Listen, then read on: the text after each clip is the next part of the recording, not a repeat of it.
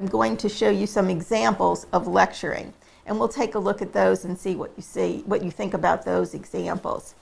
So we take some tapes of faculty lecturing, and there's a number of them on YouTube available, and we show some short segments, and then the students reflect on that. What did you like about this lecture? What didn't you like?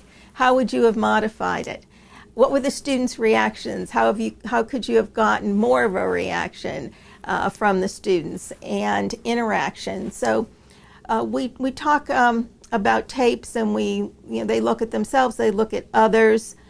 We do that in the classroom. Of course, they've all been exposed to lectures a lot, and I ask them about what they think the good qualities, the best qualities of a lecture are. The best lecture they've ever heard, what were the qualities? And not only of the lecture, but of the lecturer. One quality about a lecture is that they're not monotone. Mm-hmm. Mm-hmm. Yeah, it's so hard to pay attention in a long lecture that, just humor and reality, fusions of reality, real stories that you can sort of latch onto, I think help a lot.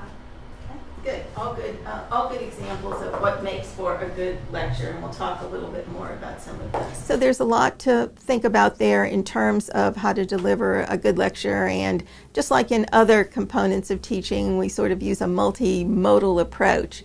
Their own lectures, others' lectures, reading materials, discussion, all come together, I think, to make them think about lecturing especially as an interactive process. And I really think about it that the lecture can't just be one-sided or just the lecturer giving material to students, but how do we gauge students' reactions and get them involved in that lecture?